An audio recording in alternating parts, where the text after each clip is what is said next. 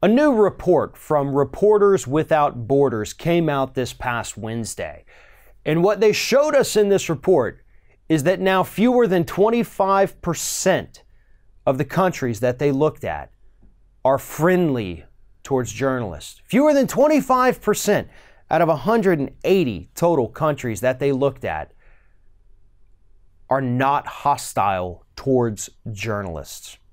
Here in the United States, we have slipped even further down in their rankings of press freedom. We're now number 48, and a lot of that has to do with Donald Trump's hatred and his attacks on the press, which have led to murders of reporters. They've led to threats. They've led to attempted assassinations. And it's all because of Donald Trump's rhetoric and the rhetoric of other Republicans who continuously go out there and whine and complain about the supposed fake media while getting all of their news from the actual fake media, the Breitbarts, the Daily Callers, the Fox News. That's where they get their news, and they have the audacity to call actual real journalists fake news. And yes, as this new report shows us, it has a price. And that price sometimes is human life. Donald Trump has never cared if he puts another person's life in danger. I mean, that's been on full display the last week and a half with the Ilhan Omar stuff. He knows she's getting death threats. And so he ramps up his rhetoric because nothing would please him more than for somebody to carry through on one of those threats. Same thing with the media. You know, that guy that got busted with that van, his hit list,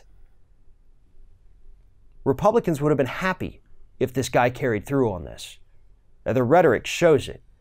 They don't denounce terrorism when it's a white right-wing guy in the United States. But that's what we're seeing. Donald Trump is fostering that, and it's not just against the media. It's against Democrats. It's against other groups of progressives here in the United States. But in particular, this report, the one from Reporters Without Borders, is very troubling because it isn't just here in the United States. Obviously, we saw Saudi Arabia not that long ago murder a journalist and then lie about it. 6 reporters were killed in India in the last 12 months because their country is moving a little further to the right, towards more authoritarian government style. We see it happen in Russia. We see it happen in Europe. We see it happening in Africa. All over the planet, journalists are being killed for doing nothing more than their job. And the governments are happy about this. In many instances, the governments help with it. And that's why this is one of the most dangerous times on the planet for somebody to be a journalist. And that is what this report is trying to warn us about. But right here at home, we have to stop looking at all of these other countries where a journalist gets murdered, they get poisoned, a mysterious accident befalls them. And we need to start looking here at home. Because when it happens overseas, we act like it's the worst thing we've ever heard of.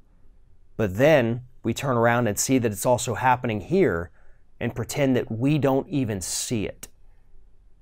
We have to acknowledge our own faults as a country, and we also have to acknowledge where these faults are coming from.